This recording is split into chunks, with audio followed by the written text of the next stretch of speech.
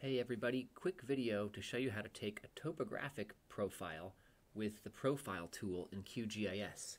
So we've got a project here with Mount Shasta, which is a super cool stratovolcano.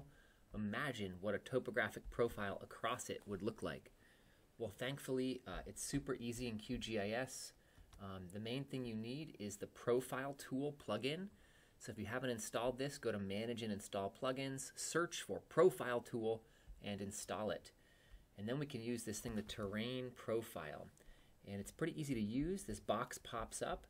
Then you click on the base layer that you want to use. In this case, it'll be our DEM. That's in a UTM projection.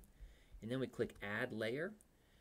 And it pops up over here and it's highlighted. So you can, I think you can have multiple layers, turn them on and off. And then as long as you haven't done anything else in the meantime, this plus will come up. If you're not seeing this plus, it may mean that you've kind of done something else, you've lost the plus, and you need to perhaps re-add the layer or relaunch the profile tool. It's a little finicky, but it's so easy to use once you get going, and so I'm just going to click once, come across the volcano, click a second time. There is the profile of the Shasta volcano.